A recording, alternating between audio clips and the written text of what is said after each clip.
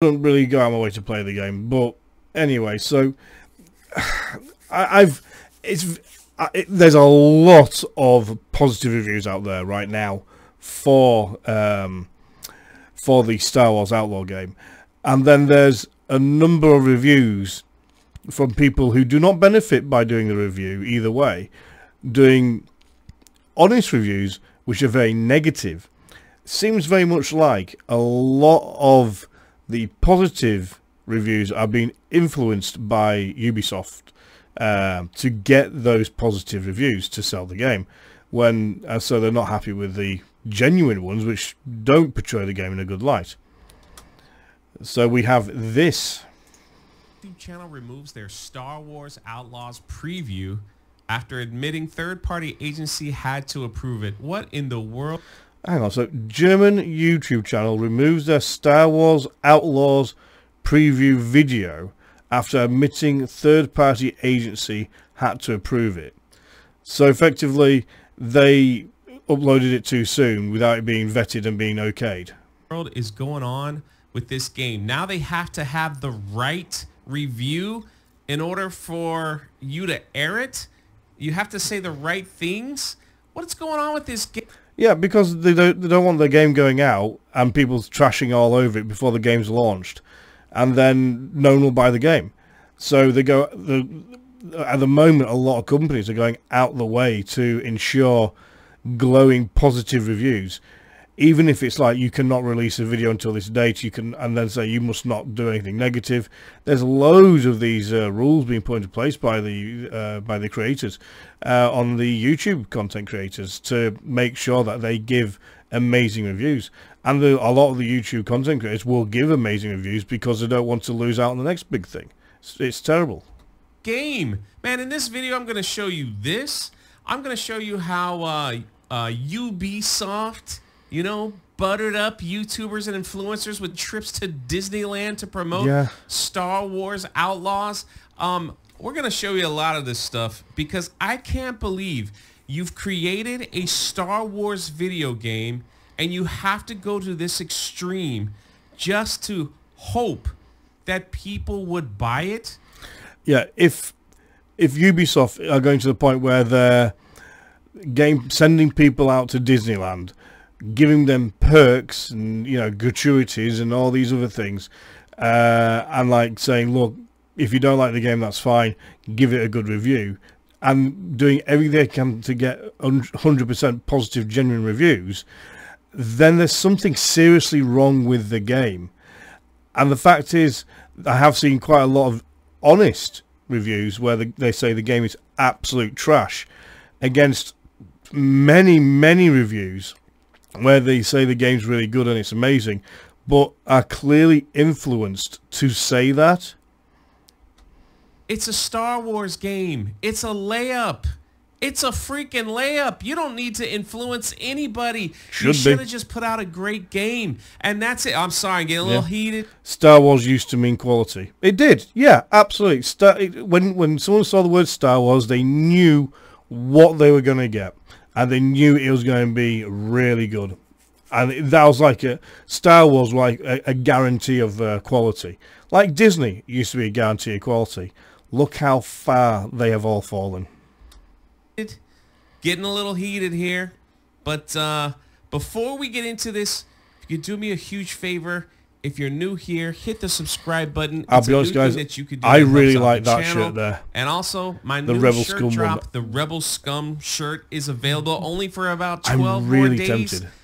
The link is in the pinned comment and in the description. Pick it up. It's with really tempted to get the Rebel Scum. Work with the military. Looks so good. Check that out. This is Drunk C3PO, by the way. Video. Great channel. Also, really good content. Huge shout out to that Park Place. They're doing some great work over there. Go check them out.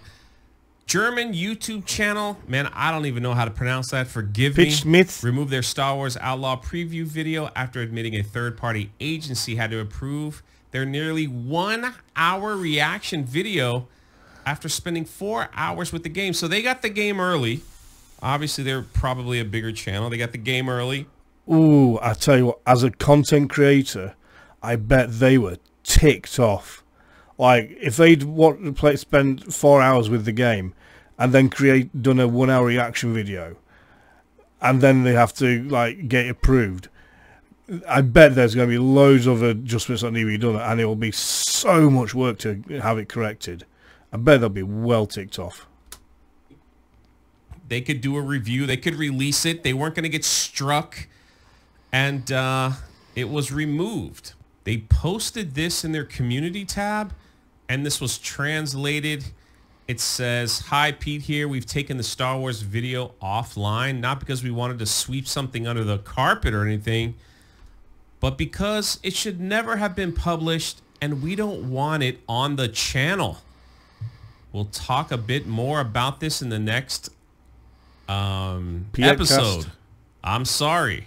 The channel made another post basically saying, yeah, they played the game for 4 hours. They did an hour video, and then they sent it in, and it was reviewed by a third party, not Ubisoft, and they asked for a lot of changes. Come on. Especially the wording at the beginning. What was the wording at the beginning? It says, but since I... Yeah, so basically the content creator's had so many adjustments because he's been honest, and there's been so many things that said, you need to change all this. He's like, you know what, it's going to take me hours to do that. I've already spent hours. I can't be asked. Forget it. I'll wait until everyone else is releasing their YouTube videos, and then I'll put mine up when the NDA's finished. I personally thought the game was really cool. I didn't see it as a big problem. This was a huge... It's almost like blackmail. Then they were like, hey, sorry. You don't have to pre-order a game, of course. You can buy whatever you like with your own money. So as for that wording at the beginning, a source was able to view the video before it was removed. And that wording in the beginning encouraged viewers to pre-order the game and shared that he liked the game. So what's wrong with that? basically he took it down because he didn't like the fact that he had to tell people to pre-order the game.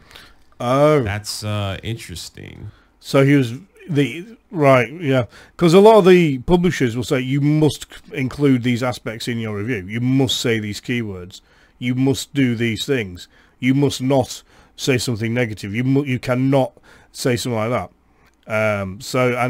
Yeah, it's basically they're trying to get these content creators to give a 5-star review with no negatives, to swindle the public, to pull the wool over the eyes of the consumer, which is what it is. It's basically you are hijacking and contorting and twisting the facts and the truth to take advantage of unwitting customers to basically take their money on false pretenses. It's absolutely appalling. It's tantamount to stealing. Possibly. So if you get the game for free, you got to pre-order this. I don't do this kind of stuff. The only product that I ever push is something that I use, wear, or if it's a company that I believe in, like Nine Line Apparel. Ubisoft is crap, so it'll be a crap game. Nine Line for years now. I've put videos up of the good work that they've done with the veterans, and it's truly amazing. So I'm honored to have my merch with them, and I hope we have many more years working together. But the article continues, talks about YouTuber Total Biscuit. When he saw his review of Wild Games Studio copyright struck by the developer after they previously supplied him with a review code. They did not like his negative review trashing the game, so they struck his channel. And there you are. You know, before the game comes out, the developer is doing everything they can to get just nothing but positive publicity. Any negative that comes out, copyright strike you. And that, for that channel, for the, depending on what it is, it could be serious because you can only get 3 proper strikes of a type. So that's insane, man. That's insane. See, that's what happens if you don't play by the rules. They try to remove you. Let's strike the channel. That could do some serious damage to people's YouTube channels. Just possibly like remove it, maybe a shadow banned. You know, they could lose revenue. Some of these people do this for, you know, they rely on all that money. Dirty thing to take do. Care of their families. And because you didn't like their review, it's like we're gonna strike the channel, even though we gave it to him for free to review it on his channel anyway. That's wild. So be careful out there. Be careful out there, YouTuber, TikToker. When they send you free stuff, just be careful. Just got to say all the right things or else. Speaking of YouTubers and TikTokers and influencers, everybody loves that name, right? Ubisoft buttered up YouTubers and influencers with trips to Disneyland and boat tours to promote Star Wars Outlaws. It's funny to me because some of these people are saying, I wasn't paid to give a good review. I didn't get paid for the review. I didn't do anything wrong because I didn't actually get any money for it. But you got thousands of pounds in other indirect ways. Okay, yeah, that works. It's just given a free trip, free food, free board, probably a per diem, which is a little bit of spending money. All that stuff to play the game, but I wasn't paid, so don't call me one of these people. Listen, this is not a shock with anything related to Star Wars, probably anything Disney. We saw this with the Galactic Star Cruiser. They looked for vloggers that had, you know, a lot of subscribers, gave them a free trip, and it was amazing how many of them said the exact... It's interesting. He's covering the same things I've just said. Same thing about the same experiences, about the food, about the certain things. They said the exact same thing, and some of them have taken those videos down. Yeah, it's almost like a lot of them are reading off the same kind of script, and yeah, a lot of the quite a lot of them have taken their reviews down because a lot of them started getting like a lot of hate for it, basically saying you're selling out and you're basically just lying to consumers. The Disney Galaxy Hotel is most probably the most blatant I have seen any company to sway reviews to be 100% positive to promote them. They were really bad for it. And I wish I had made a compilation back then, but yeah, good call. Why didn't you offer this game to Star Wars Theory and let him give an honest review? He's the biggest Star Wars YouTube channel out there. Maybe take some of his feedback. You know, give it to someone like that. If you really want to sell a game, I'm telling you. Yeah. But obviously they did because they're scared he's like say it's terrible. You want to fly people out that you know will say positive things, that will say all the right things, and you think that's going to help sell your game. It's not. Corporate sales. You know what that's going to help do?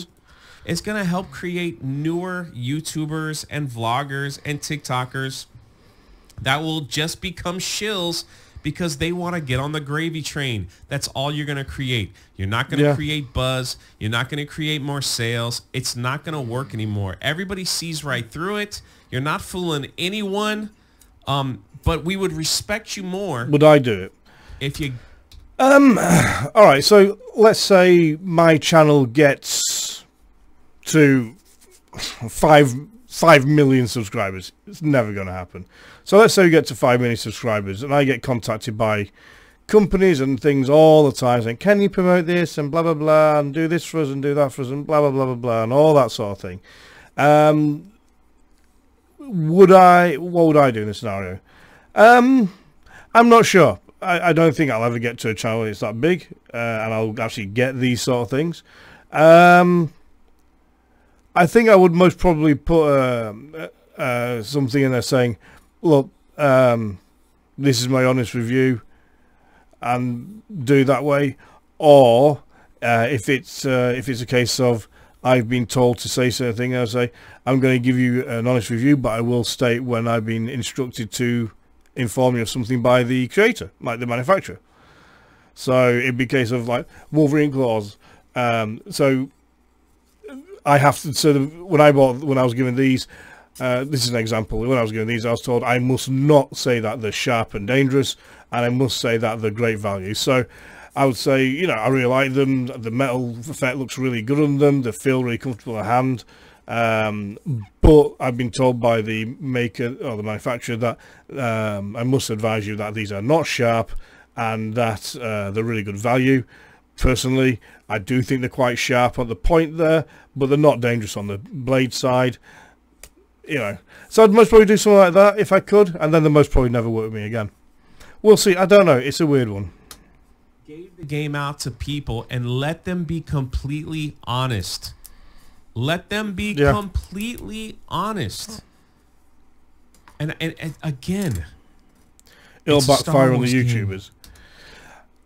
Yeah, it will. I mean, to be honest, if you got, so you're a big YouTuber, and say you are one of these that reviews a Star Wars Outlaw game, and the game is absolute trash. I mean, it's terrible. It is a really crap game.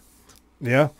So say it's a really crap game, it gets a 1 out of 5 on all the reviews online and in the comics and review places. Then what'll happen is it's going to backfire on the YouTuber, and that's when, do you hold up to your ethics and do honest reviews where people can trust you and go on what you say, or do you basically sell out, be a corporate shill, and then over time people catch on and be like, you know what, this guy just lies about everything because he has to get the next like deal, so I don't believe anything, and because I don't believe anything he says, that trust that the viewer has with the content creator could wane or go. And I think at that point, unless your content is really good and entertaining, that subscriber will leave. And if you do it enough and over enough time, a lot of your subscribers leave. So I think it could damage them. So you need to think, do I sell out, or do I turn around and say, I'll do a review, but I'm going to be completely honest, and if you don't like that, don't give it to me a review. So yeah, tricky one.